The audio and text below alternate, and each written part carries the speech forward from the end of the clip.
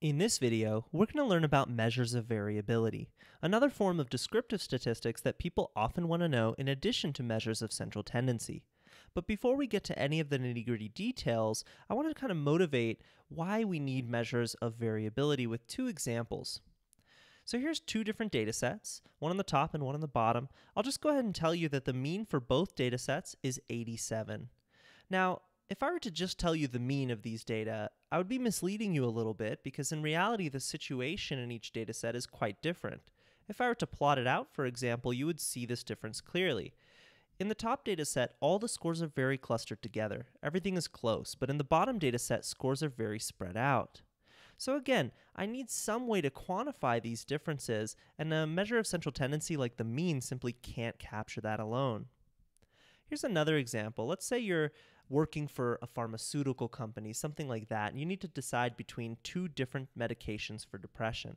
We'll call them medication A and medication B. So let's say you did a study where you measured how much improvement happened when people took one over the other, and this is what you got. So let's say over here that higher scores mean, more improvement, and lower scores mean little to no improvement. Well, let's kind of compare. The means in this case are the same. In both cases, people improved by about 10-ish points or so, but the variability is very different. On the left, some people benefited very greatly, whereas others really didn't benefit at all. But on the right, everyone benefits a good amount. In this case, I would personally pick medication B because it's more consistent. And so this is an example of why knowing the variability might help us to, make some real-life decisions. So, in general, in statistics, measures of variability are ways to describe these differences statistically. They describe how scores in a given dataset differ from one another, and they capture things like how spread out or how clustered together the points are, things we've been looking at already. So there are three that we're going to talk about. We have the range, standard deviation, and variance. Let's start with the range. The range is nice because it's a really simple measure of variability, of dispersion, of how spread out points are. It can often be calculated in 5 or 10 seconds. Here's the formula. So we have the range, R. Don't get confused later on when we learn about correlations, which are often also described by R. We'll use some different subscripts to make that difference clear when the time comes. But for now, range is R. And then we have R equals H minus L. H means the highest score in the data set. L means the lowest score in the data set. So you can see that this is a very simple calculation. And if we go back to the example we were working with a minute ago, we can calculate the range very quickly. So for the first data set, we have 95 minus 80, so the range is 15. And in the second data set, we have 150 minus 25, giving us a much larger range of 125. So in this case, I would do well to kind of report both to you. I'll tell you the mean and this measure of variability because that gives you a more full picture of what's going on. So a mean of 87 and a range of 15 describes a very different situation compared to a mean of 87 and a range of 125. So again, it's a great idea for me to report both, and this is what's often done. A big limitation of the range, though, is that by using it, even though it's simple and it's pretty effective, you might miss a little bit of the data, a little bit of the information in your data set. And let me show you an example to illustrate. Here's a data set here. Although these bars are quite high, there's really just one sort of value in each bar. So we have one person who scored a 30, one person who scored a 40, and so on. Now the range here is 120. It's 150 minus 30. But let's look at a second data set. In this case, the range is still 120 because our highest and lowest values are the same, but everybody's kind of over here, and there's just a couple outliers beyond that. So again, if I were to just tell you the range, I might be misleading you a little bit because you're not sure if it looks like this on the left or if the data looks like this on the right. And this is where standard deviation and variance come into play. Standard deviation, just like the name suggests, describes the standard or typical amount that scores deviate from the mean, hence standard deviation. Now we'll get into exactly what this looks like once we learn to calculate standard deviation, but I just want to show you some symbols for now. So like with means, we have different symbols to describe population standard deviation versus sample standard deviation.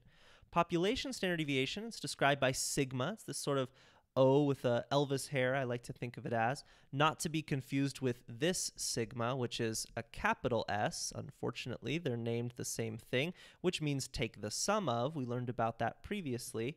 This is sigma with a little s. So, for a sample, standard deviation is simply described by S. So I want to take a step back and talk about why standard deviations are really useful.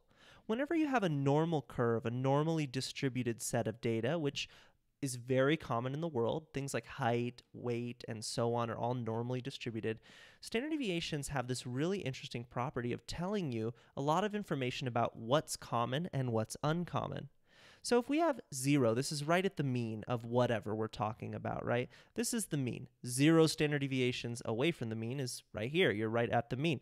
We can look at one standard deviation above the mean and one standard deviation below, and we automatically know, just because of how standard deviations work, that 68% of people will fall within this range. We can go beyond that. We know that between 2 standard deviations in either direction of the mean, 95% of people will be contained. And 3, you're getting really extreme, really far out, really rare, 99.7% of the data will be contained within 3 standard deviations in either direction from the mean. To illustrate this a little bit more, let's talk some specifics. So let's say I'm looking at IQ scores. We know a lot about IQ scores. We know, for example, the population mean of IQ is 100, and we know that the population standard deviation, sigma, is 15. So let's go ahead and draw that same sort of normal curve. We know that intelligence is normally distributed, and let's kind of take a look at what information we have just by knowing standard deviation. So average IQ is right here at 100. One standard deviation above the mean would be 115. 2 standard deviations above the mean would be 130, and 3 standard deviations would be 145. And we could do the same in the opposite direction. 1 standard deviation below the mean of intelligence is 85, 2 standard deviations below is 70, and 3 standard deviations below the mean of intelligence is 55. So again, I automatically know 68% of people will fall between an IQ of 85 and 115. I also know that 95% of people will fall between an IQ of 70 and 130, and finally that 99.7 or so will fall between an IQ of 55 and 145. So this is great to know, because if you tell me you have an IQ of 146, I'm really impressed. This is rare. This is very extreme. But if you tell me you have an IQ of, say, 106, something like that, that's fine. Good for you. Not very impressed, right? So knowing standard deviations helps you to kind of get this extra information about a data set. So finally, we have variance. Variance is very simple. It's just the square of standard deviation. So it's the average squared deviation from the mean.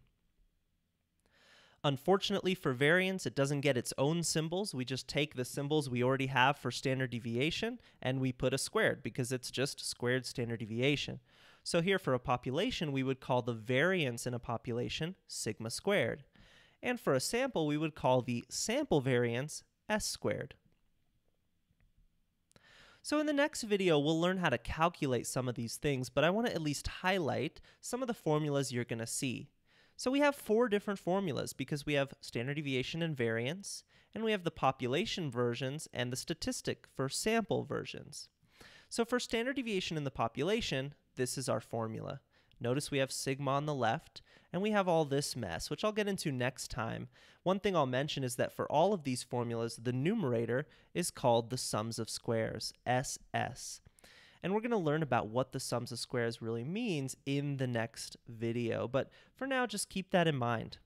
So for our sample statistic, we have this. You're going to see an S on the left here, and it's going to have some similarities, but you're going to notice a difference or two that we'll talk about in the next video. For variance, we have sigma squared, and for sample statistic version of variance, we have S squared.